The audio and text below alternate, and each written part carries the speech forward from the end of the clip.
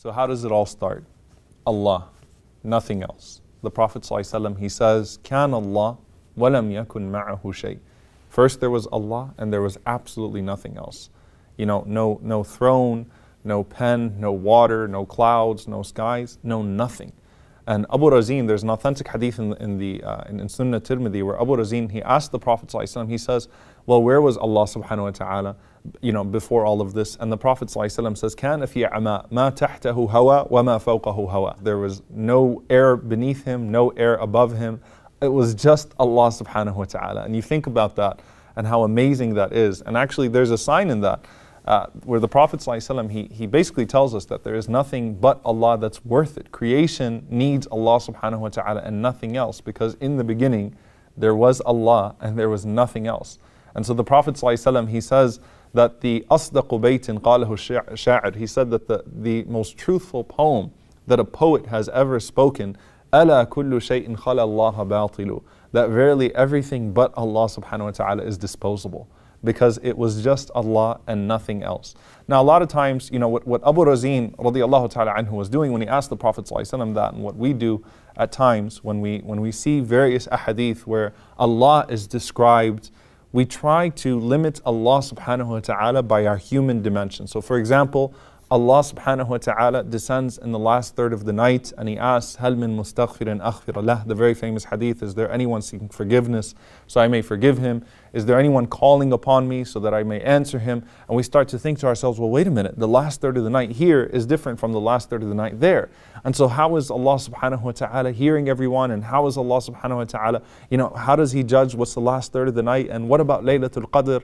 And how does that all work? The problem is you're limiting Allah subhanahu wa ta'ala by your human dimensions. Allah is not subject to your time. Allah created time. So when you say, can Allah really hear everyone's prayers? Right? I mean, on the day of Arafah, think about that momentous occasion of Arafah. You've got millions of people in one location, all calling upon Allah subhanahu wa ta'ala in different languages. And Allah subhanahu wa ta'ala is hearing each and every single one of their prayers. Why? Because that's Allah subhanahu wa ta'ala. He is the creator of time subhanahu wa ta'ala, so He is not subject to our dimensions of time. He's not subject to our human dimensions of anything.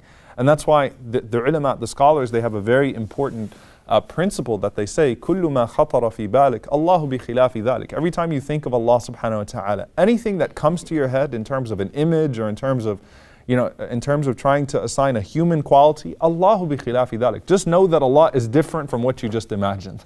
You're not going to be able to do it. You won't be able to actually grasp Allah subhanahu wa ta'ala, because Allah subhanahu wa ta'ala cannot be grasped by our human minds.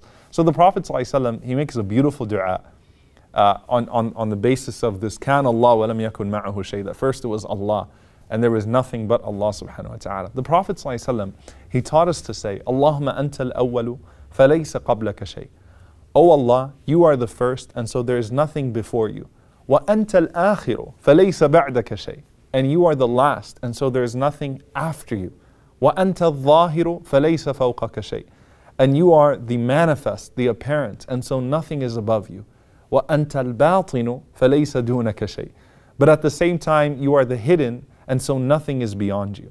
And so the Prophet ﷺ, what he's teaching us here is that Allah subhanahu wa ta'ala is the first, but He's also the last. And Allah subhanahu wa ta'ala is the manifest, but He's also the hidden. And that's why you have the very famous ayah in Surah Al-Hadid, which actually combines these names together, where Allah subhanahu wa ta'ala says, هُوَ الْأَوَّلُ وَالْآخِرُ وَالظَّاهِرُ وَالْبَاطِنُ وَهُوَ بِكُلِّ شَيْءٍ عَلِيمٌ. That He is the first and the last. And the presence of the letter waw here, the ulama, the scholars, they say that what Allah is telling us is that He's the first despite being the last. He is the manifest despite being the hidden at the same time.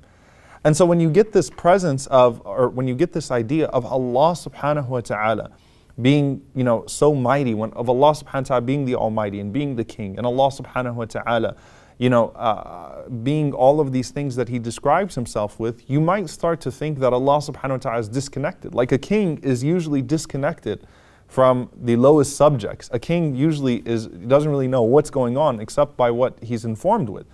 So Allah subhanahu wa ta'ala, right after He describes Himself and He describes the creation of the heavens and the earth and He describes the creation of the throne and He describes all of these things, Allah subhanahu wa ta'ala says, but listen, يَعْلَمُ مَا يَلِجُ فِي الْأَرْضِ وَمَا يَخْرُجُ مِنْهَا. Allah is so aware that He knows what goes into the earth and what comes out of it. He knows everything, right? Now, the Prophet ﷺ, he also taught us, and there are many names that we can take from this beautiful hadith of the Prophet ﷺ here, and many attributes. The Prophet ﷺ, he also taught us to call upon Allah with His greatest name. Ismullah al-A'zam, the greatest name of Allah subhanahu wa ta'ala. And the Prophet ﷺ, he didn't share what that name was, but he said, sallallahu alayhi wa sallam, that the greatest name of Allah subhanahu wa ta'ala is found in Surah Al-Baqarah, it's found in Surah Ali Imran, and it's found in Surah Al-Taha. Okay? In Surah Taha. So the first one, what we can take from that, Allahu la ilaha illahu al-hayyul qayyum. Allah subhanahu wa ta'ala in the greatest ayah in Surah Al-Baqarah, the greatest ayah of the Quran, Allah subhanahu wa ta'ala says, Allah, there is no God besides Him, al-hayy al-qayyum, the ever-living and the ever-sustaining. That same name is found in the beginning of Surah Ali Imran, Allahu la ilaha illahu al-hayyul qayyum. Once again, the ever-living, the ever-sustaining. And then in Surah Taha, Allah subhanahu wa ta'ala says, وَعَنَتِ الْوُجُوهِ لِلْحَيِّ الْقَيُّومِ. That everything perishes, that the faces are, that everything perishes and everything is presented to al-hayy al-qayyum. Once again, the ever-living and the ever-sustaining. And what the ulama say are so powerful about those two names. Number one, all of the sifat al-dhatiyah, which are the attributes that describe the essence of Allah subhanahu wa ta'ala, they all come from His being al-hayy, from His being ever-living.